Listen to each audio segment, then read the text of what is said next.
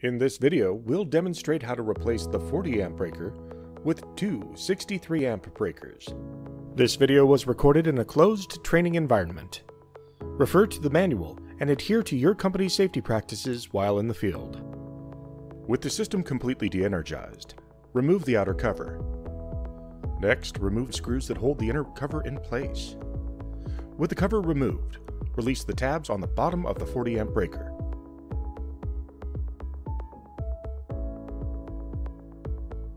Next, loosen the screws that hold the breaker in place on the DIN rail.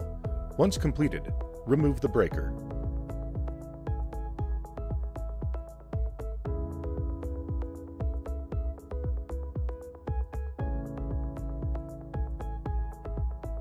You can now place the 63 amp breakers on the DIN rail.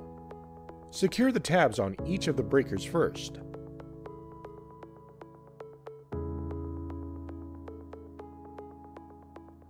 Once all the breakers are in place, tighten the screws that secure the breakers to the DIN rail. Congratulations!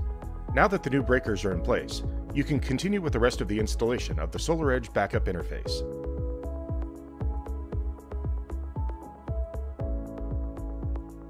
Thanks for joining us today. Please be sure to subscribe to our YouTube channel for more helpful videos.